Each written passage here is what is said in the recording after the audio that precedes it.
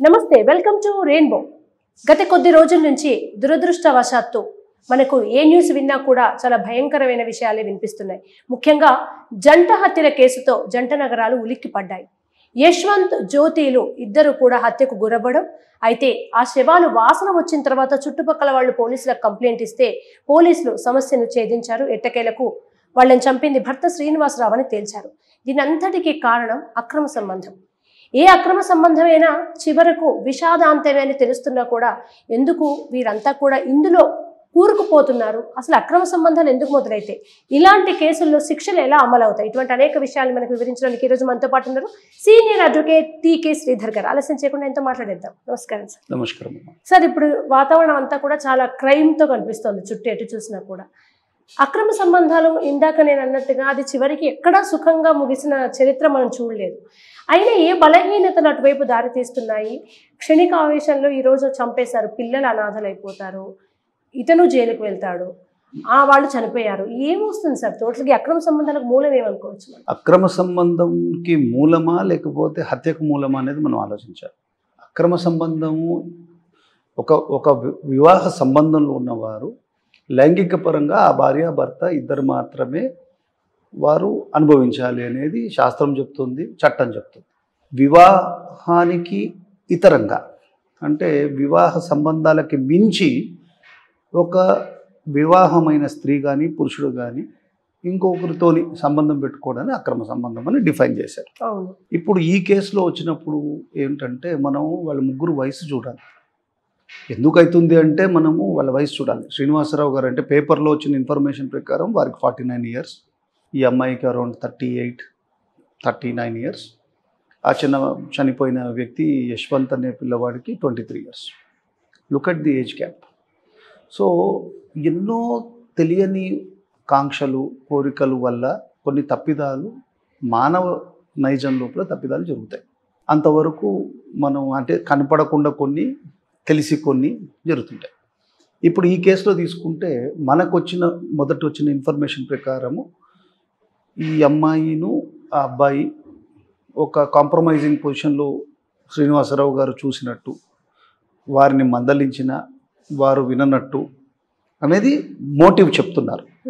ఆ తరువాత అతడు ఇక్కడ నుంచి విజయవాడకి షిఫ్ట్ అయిపోయే సమయంలో చివరిసారిగా నేను నా ప్రియుడితోని కలుస్తాను అని చెప్పినప్పుడు వారితో పాటు ఇతడు స్కూటర్లో వెళ్ళి ఇతడు మద్యం సేవించి వారిద్దరూ కూడా పొదల చాటులో ఉన్నప్పుడు ఇతను వాళ్ళని మందలించి ఆ తర్వాత రాయితోని వారి మీద, ఆ అబ్బాయి మీద రాయితోని దెబ్బ తీసి ఆ అమ్మాయిని స్క్రూ డ్రైవర్తోని చంపినారు అనేది ఒక ఇన్వెస్టిగేషన్లో వచ్చింది.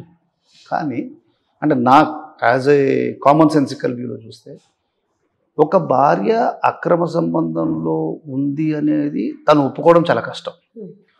ఒప్పుకున్నాక భర్తకి నేను ఇవాళ ఒక్కరోజు నా ప్రియుడితో వెళ్తాను, మీరు పర్మిషన్ ఇవ్వండి అని చెప్పేంత ధైర్యము ఇంకా హైందవ స్త్రీలో కానీ భారతీయ సమాజంలో నాకైతే అంత ఎదుగుదల, మరి పోలీస్ కథనం ప్రకారం అట్లా అనిపిస్తుంది కానీ అలా ఉంటుందా?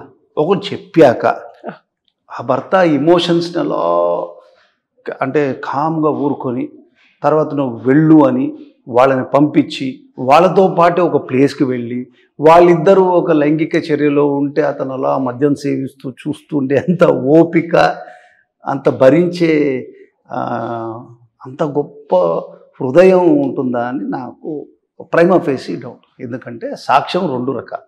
ఒకటి ప్రత్యక్ష సాక్ష్యం, ఎవిడెన్స్ యాక్ట్ ప్రకారం. రెండోది సర్కమ్స్టెన్షియల్ ఎవిడెన్స్, సందర్భోచితమైన సాక్ష్యం, సందర్భానుసారం వచ్చే సాక్ష్యం. ఈ థియరీ అంటే హస్బెండే అతడు చేసి ఉండవచ్చు అనే దానికి ఏంటంటే ప్రత్యక్ష సాక్షి ఉన్నప్పుడు మోటివ్ బికమ్స్ ఇర్రెలవెంట్.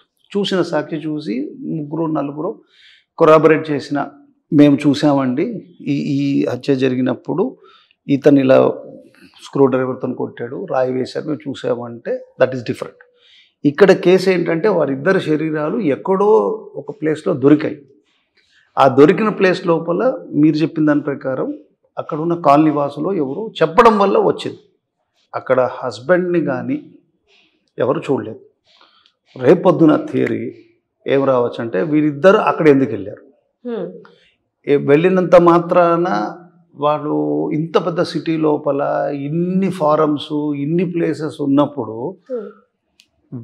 ఈ అట్మాస్ఫియర్లో ఎక్కడో పొదల్చాట్లో పోయి వాళ్ళు ఒక చర్యకి పాల్పడేంత ధైర్యం చేస్తారా? కాబట్టి నా దృష్టిలో ఏంటంటే హత్య ఎక్కడో జరిగి ఉండాలి, బాడీలు ఎక్కడో వచ్చి ఉండాలి. అక్కడికి వెళ్ళినప్పుడు అక్కడ ఉండి అతను మద్యం సేవిస్తున్నాడు అని అతను కన్ఫెస్ చేసిన. కానీ ఇక్కడ ఒక్క సంఘటన సార్, వాళ్ళిద్దరూ నిపుడుగా బాడీస్ నిపుడుగా ఉండడాన్ని బట్టి వాళ్ళిద్దరు అక్కడ కలుసుకుంటున్నారు అనేది ఒకటి ఉంది. తర్వాత ఇతను నేను ఊర్లో ఉండట్లేదు అని కావాలని భార్యకు చెప్పి ఎక్కడో ఉన్నట్టుగా వీళ్ళు బయలుదేరగానే మొన్నటి వచ్చిన వర్షన్ ఇవాళ వచ్చిన పేపర్ వర్షన్ ఏంటంటే నేను అక్కడే ఉన్నాను, నేను మద్యం కొనుక్కున్నాను, మద్యం కొనుక్కొని సేవిస్తున్నప్పుడు వాళ్ళిద్దరూ కూడా ఇతను ముందర వచ్చారు, వాళ్ళు ఒక పొజిషన్లో ఉన్నారు, ఇతను వాళ్ళని వారించాడు, వారించినాక వాళ్ళు పొదలు చాట వెళ్ళారు. సో ఈజ్ ఇట్ అసలు వినడానికన్నా సెన్సిబుల్గా లేదు. సరే మోటివ్ ఏముంటుందంటే అక్రమ సంబంధం వాళ్ళిద్దరికి ఉంది కాబట్టి భర్తనే చంపినాడు అనేది చూడడానికి అనిపిస్తుంది. కానీ హౌ ఫార్ అది కోర్ట్స్ ఆఫ్ లా లోపల యాక్సెప్టబిలిటీ అవుతుందని చూడాలి. ఎందుకంటే సర్కమ్స్టెన్షియల్ ఎవిడెన్స్ ఎప్పుడు కూడా ఎలా యాక్సెప్ట్ చేస్తారంటే ఇంకా వేరే ఈ అక్యూజ్ తప్పించి ఈ చర్య చేసింది ఈ అక్యూజ్డే అనే ఒక ఇర్రెసిస్టబుల్ కంక్లూజన్కి కోర్టు రావాల్సి వస్తుంది. రెండోది chain of events should be in a such a way Poynting towards the guilt of the accused. So ఇక్కడ రెండు డిఫరెంట్ వర్షన్స్ వచ్చాయి. Admission, confession made before the police officer is inadmissible under law unless it results in discovery of a fact. అక్కడ వాళ్ళు చెప్పిన రెండు facts ఏమి ఉండాలి, ఒక boulder, then post mortem report sowing the injuries with boulder, and ఒక screw driver లోపల అతన్ని హెడ్ మీద ఇంజురీ అయ్యాక ఈ స్క్రూ డ్రైవర్తోని కొన్ని ప్రైవేట్ పార్ట్స్ని ఇతను అటాక్ చేశాడు. So it's a case of sexual jealousy. అలా చూస్తే ఎందుకంటే మర్డర్ లోపల స్పాంటేనియస్ జరిగే మర్డర్కిను ఒక సెక్షువల్ జెలసీలో జరిగే మర్డర్కి దెర్ విల్ బి డిఫరెన్స్. కాబట్టి ఇది ఈవెన్లీ ప్లేస్ అయింది.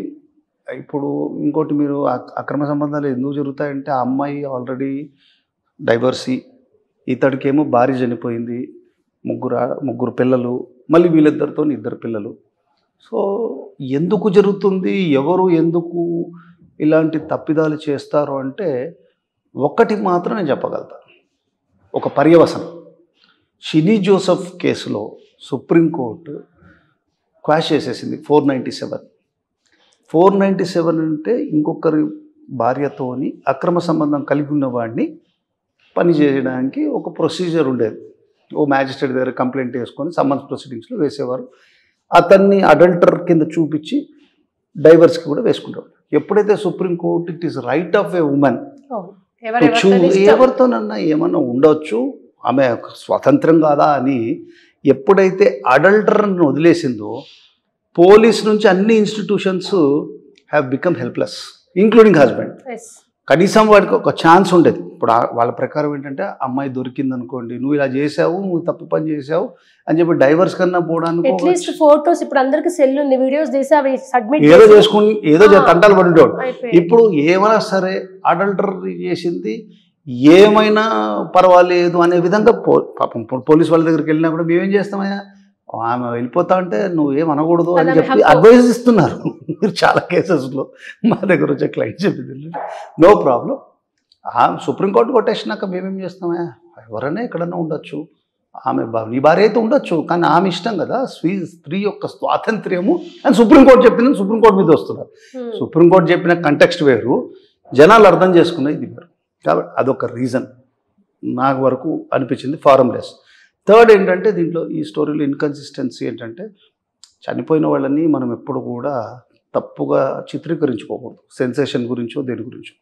నాకు తెలిసినంతవరకు నా అండర్స్టాండింగ్, మేబీ ఒకవేళ స్త్రీమూర్తులు ఎదిగిపోయి ఉంటే మనం ఏం చెప్పలేం, కానీ ఈ కేసులో ఆ అమ్మాయి తన భర్తకి మనం వెళ్ళిపోతున్నాం కదా ఎలాగో ఈ ఒక్కసారికి నేను అతనితో కలుస్తాను అని చెప్పడం, ఆయన దానికి ఒప్పుకోవడం అనేది కొంచెం ఇల్లాజికల్గా ఉంది. It's highly doubtful.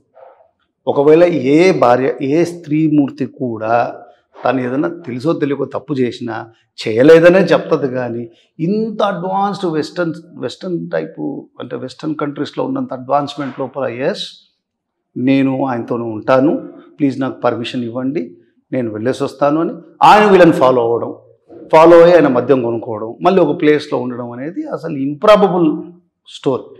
2 ఆప్షన్స్ ఉన్నాయి. అక్కడ ఎవరున్నారు అనేది లేదు అన్నప్పుడు జెలసీ పాయింట్ ప్రూవ్ చేయలేకపోతే కేసు ఎగిరిపోతుంది.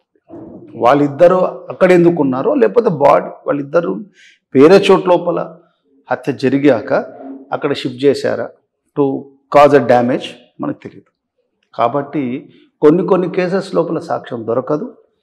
ఇవి ఉన్నోళ్ళ మీద ఇంకా కోర్టు యొక్క డిస్క్రిప్షన్లో ఉంది. సార్, ముఖ్యంగా చట్టం న్యాయ వ్యవస్థకు ఎమోషన్స్తో సంబంధం ఉండదు ఎప్పుడు కూడా. ఇటువంటి సందర్భంలో ఆయన భార్య అక్రమ సంబంధం పెట్టుకుందా, ఈయనకు బాగా కోపం వచ్చిందా, న్యాయ అన్యాయాలు పక్కన పెడితే హత్య చేశానని శ్రీనివాసరావు ఒప్పుకున్నాడు. ఎవరు ఒప్పుకున్నాడు? పోలీసులతో. పోలీస్ దగ్గర ఉన్న confession is invalid under law. Okay. Sections 26 of evidence act ప్రకారము దానికి ఎటువంటి వాల్యూ ఉంటుంది. అది పేపర్స్లో వేయడానికి పనికొస్తుంది కానీ it will not stand the test of judicial scrutiny. Okay. ఇప్పుడు ఇది ఏమైనా కూడా ఆవిడ చేసిన దానికో ఇతను చేసిన దానికో ఒక యంగ్ అబ్బాయి, ఒక సరే అక్రమ సంబంధంలో క్షణికావేశంలో వెళ్ళిన అబ్బాయి జీవితం నాశనం అయిపోయింది. ఇప్పుడు 2 హత్యలు చేసిన వారికి ఎటువంటి శిక్ష ఉంటుంది? ఒకవేళ శ్రీనివాసరావు వెళ్ళి నేనే ఎమోషన్లో చంపాలని కోర్టులో కూడా చెప్తే కనుక శిక్షలో ఎటువంటి మార్పులు ఏమైనా ఉంటాయి? దీంట్లో 2 విషయాలు ఉంటుందమ్మా. Section 299 of Indian penal code లోపల హత్య అనే దాన్ని చాలా స్పష్టంగా డిఫైన్ చేస్తుంది. 3 క్లాజెస్లో చెప్తుంది. వారికి ఉన్న ఉద్దేశము, వారికి ఉన్న అవగాహన, ఈ 2 కలిపితే ఏమవుతుంది? దీంట్లోపల ఇంటెన్షన్ ఉంటే ఇంకో సెక్షన్ ఉంది, ఓన్లీ నాలెడ్జ్ ఉంటే ఇంకో సెక్షన్ ఉంది. ఇంటెన్షన్ నాలెడ్జ్ 2 డెడ్లీ కాంబినేషన్లో వచ్చింది అనుకో 302 డైరెక్ట్ పడిపోతుంది. And there are 4 explanations to 299. ఆ 4 ఎక్స్ప్లెనేషన్స్లో పడితే ఒక సంగతి, దాంట్లోనే 5 ఎక్సెప్షన్స్ ఉంది. ఆ 5 ఎక్సెప్షన్స్లో ఏ ఒక ఎక్సెప్షన్లో పడినా మర్డరే, death, but in certain circumstances ఇలా జరిగిందని చెప్పడానికి ప్లీడింగ్ ఉంటుంది. సపోజ్ ఇదే శ్రీనివాసరావు గారు వాళ్ళిద్దరిని చూసినాననేది ఇంతకుముందు ఉన్న సాక్ష్యం అయితే, ఆ ఫిట్ ఆఫ్ రేజ్లో కోపంలో ఒక భార్య ఒక ఉండకూడని పొజిషన్లో ఉందన్నప్పుడు మగవాడు అంటే స్త్రీలైతే తట్టుకోవాలని చెప్పి మన శాస్త్రం చెప్తుంది. కాబట్టి ఎవరికి స్త్రీలకు అంత ఆవేశం రావట్లే. ఈ మధ్య కొన్ని 2-3 అఫెన్సెస్లో మాత్రం లేడీ కూడా ఎవరితో వాళ్ళ పారమోర్తో భర్తను చంపిన కేసెస్ అది కూడా చూస్తున్నాము. ఆవేశం తట్టుకోలేక అక్కడున్న ఏ వెపన్ తీసుకొని కొట్టి చంపుంటే అది ఒక స్పాంటేనియస్ యాక్ట్. సరే నా భార్యని ఇలా చేశాడు అనేది అన్కంట్రోలబుల్ యాంగర్. ఇది ఆ కేసు కాదు. It's a calculated act. ఆ క్యాల్కులేటెడ్ యాక్ట్కి పోని వదిలేశాడు, ఇతను కండోన్ చేశాడు. వీళ్ళ దాని ప్రకారం ఒక్కసారి అమ్మాయి తప్పు చేసింది పోన్లే అని చెప్పి విజయవాడకి వెళ్ళిపోతున్నాడు. ఇక్కడే నాకు నా లీగల్ బ్రెయిన్ అంటే నాకు చదివిన చట్టానికి కానీ నాకున్న ఎక్స్పీరియన్స్ అర్థం కాదు ఏంటంటే, అంత ప్లీడింగ్ చేస్తుంది ఒక అమ్మాయి, లేదు ప్లీజ్ ఒక ఛాన్స్ ఇవ్వండి. అంత ప్లీడింగ్ చేసినప్పుడు పొదల్లో పోయి ఏదో చెత్త కుప్పల దగ్గర పోయి ఉంటారు. there are so many places or they can meet in future. అంత పని మీద సార్ ఎందుకు సార్? ఇప్పుడు నాకు డౌట్ ఏంటంటే వర్షన్ ఎందుకు చేంజ్ చేశారు? 3 రోజుల క్రితం దాకా ఇది బాగుంది వినడానికి. 3 రోజుల క్రితం నేను వెళ్ళిపోతాను అని నాకు డౌట్ వచ్చి ఆవిడ బాయ్ ఫ్రెండ్ పిలిపించుకుంది, నేను ఫాలో అయ్యి ఇది కాస్త వినడానికి నమ్మడానికి బాగుంది. సడన్ గా ఎందుకు 2 days లోనే వర్షన్ ఎందుకు చేంజ్ అయింది అయి ఉండొచ్చు అంటే, అతను మద్యం మత్తులో ఉన్నప్పుడు డెఫినెట్గా ఇంకో 2-3 పర్సన్స్ అతనికి అసిస్ట్ చేసి ఉండాలి. సో వాళ్ళ ప్రెషర్ ఉంటుంది కదా, మా పేరు నీ భార్య చేసిన తప్పుకి నువ్వు చంపుకుందానికి అనే విషయం ఉండాలి. కాబట్టి అక్కడ కన్ఫెషన్ లిమిట్ అయి ఉంటుంది. అతని చెప్తున్నారు కదా, అతను ఏం చెప్పట్లేదు, మాకు ఇంకా డౌట్ ఉంది అన్నారు ఫస్ట్లో ఇన్వెస్టిగేట్ చేస్తున్న ఆఫీసర్. తర్వాత ఈ వర్షన్ చేంజ్ అయింది. సో డెఫినెట్గా ఇది ఒకటి పని కాదు. ఇప్పుడు ఇంకోటి చెప్పమ్మా, ఒక భార్య చెప్పిందంట, ఆనందంగా చెప్పిందంట అబ్బాయికి, నేను మా హస్బెండ్ కూడా ఒప్పుకున్నాడు, ఇవాళ ఒక్కరోజు మనం ఉండొచ్చు అని చెప్పినాడంట. ఆ పిల్లోడు అంత మీకుగా 23 years ఉన్న పిల్లవాడు ఫాలో అవుతాడా? ఫాలో అయినా అక్కడ భర్త ఉన్నప్పుడు అంత అంత విచలివిడిగా ఉండేంత ధైర్యం ఉందా అన్న. I have got my own doubts. So this might have happened elsewhere. It is not that scene of offence. అది డిఫెన్స్ ఎలా తీసుకుంటారో ఆ పొజిషన్ ఆఫ్ ఇన్క్వెస్ట్ బట్టి, పోస్ట్మార్టం రిపోర్ట్ బట్టి నాకు వచ్చిన డౌట్. ఎందుకంటే అంత ఒక మామూలు మురికి ప్రదేశం ఉన్న చోటు లోపల ఇలాంటి పని చేయగలుగుతారా? కాబట్టి ఎక్కడో ఏదో జరిగింది. As happened, it is not the place of offence. Place of offence అది కానప్పుడు ఈయన ప్రెజెన్స్ ఎవ్రీథింగ్ విల్ బికమ్ మొదటి చెప్పిన దాని ప్రకారం అయితే ఇంటెన్షనల్లీ ఫాలో అయి చేసింది అనేది కాస్త నమ్మడానికి. ఇంటెన్షనల్లీ ఫాలో అవ్వడానికి కూడా ఎలా మనము చెప్పగలుగుతాము? ఇతడు చెప్తున్నాడు, వాళ్ళు వెళ్తున్నారు, నేను ఫాలో అవుతున్నానని చెప్పడానికి there are so many other evidences which has to come on record. ఇప్పుడు ఈమె చెప్పుంటుంది, చెప్పాలంటే ఆ పిల్లోడు ఎక్కడున్నాడు, ఫోన్ రికార్డ్స్ ఉంటుంది, లేకపోతే ఈ మధ్య గూగుల్ సెర్చ్ లోపల అతను ఎక్కడున్నాడని ట్రాకింగ్ జరుగుతుంది కదా. సీసీ కెమెరాలు కూడా ఉంటే పనిచేసే అవకాశం ఉంటుంది. అక్కడెక్కడ చేస్తుంది? అవుట్స్కట్స్ లో ఎక్కడన్నా కూడా వాళ్ళు ఒక బ్రిడ్జ్ కింద వెళ్ళినారని చెప్తున్నారు. ఆ బ్రిడ్జ్ కింద వచ్చి మందు తాగుతున్నాను అని చెప్తున్నారు. ఇంప్రాబబుల్. చనిపోయింది మాత్రం వాస్తవం. ఇప్పుడు ఆ పిల్లోడైనా కూడా, ఇప్పుడు అతన్ని కూడా మనం జస్టిఫై చేయలేం. యశ్వంత్ని, ఈ knows that she wife of another. అక్కడ టజల్ ఉందని తెలుసు, అక్కడ ఒక గొడవ ఫ్రిక్షన్ జరుగుతుందని తెలుసు. Still why wants to continue?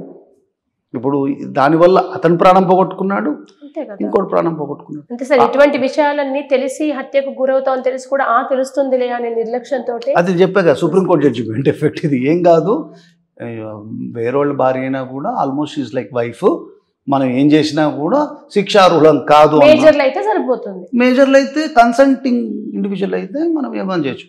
దానికి రీజనింగ్ అంటే మహిళా సంఘాలు ఇచ్చే రీజనింగ్ ఏంటంటే, మగవాడు తప్పు చేసినప్పుడు శిక్ష లేదు కదా, లేడీ చేస్తే ఏంటి అన్నారు. వాళ్ళు 1860 లోపల లాని కార్వౌట్ చేసినప్పుడు సొసైటల్ రీజన్స్లో చూసి పెట్టారు. ఇప్పుడు ఆ జడ్జిమెంట్ షుడ్ బి రివ్యూడ్. నన్ను అడిగితే కనీసం ఒక ప్రెషర్ వాళ్ళు ఉండాలి. ఏదైనా ఉంటే ఏదో అవుతుందని ఉండాలి, లేకపోతే ఏమైతే నెక్స్ట్ స్టెప్కి వెళ్ళిపోతారు కదా. ఇది క్లాసిక్ కేస్ అట్లా అయిందని అనుకుంటున్నా. మనం సుప్రీంకోర్టుని తప్పుపట్టేంత జ్ఞానం కానీ విజ్ఞానం కానీ నాకైతే లేదు. వాళ్ళని అడిగడం వల్ల ఏజెన్సీస్ ఇచ్చిన ఇన్ఫర్మేషన్తో నాకు అనిపించిన విషయం అది. లెటెస్ట్ సార్ జడ్జిమెంట్ ఏం రానుందో, అసలు చివరికి ఏం తెలియనుందో. Thank you so much sir, అద్భుతంగా వివరణ అందించినందుకు. Hi, please subscribe to rainbow TV. మరిన్ని ఇంటర్వ్యూస్ కోసం, మ్యూజికల్ వీడియోస్ కోసం stay tune to rainbow TV. Please do like, share and subscribe. అందరికీ నమస్కారం, దిస్ ఇస్ సింగర్ శ్రీలలిత. మరిన్ని ఇంట్రెస్టింగ్ వీడియోస్ కోసం please to subscribe to rainbow TV channel. అందరికీ నమస్కారం, నేను Lipsika. Please do not forget to subscribe to Rainbow TV for some amazing content. Likes and comments kuda asal marchipodhu. Thank you.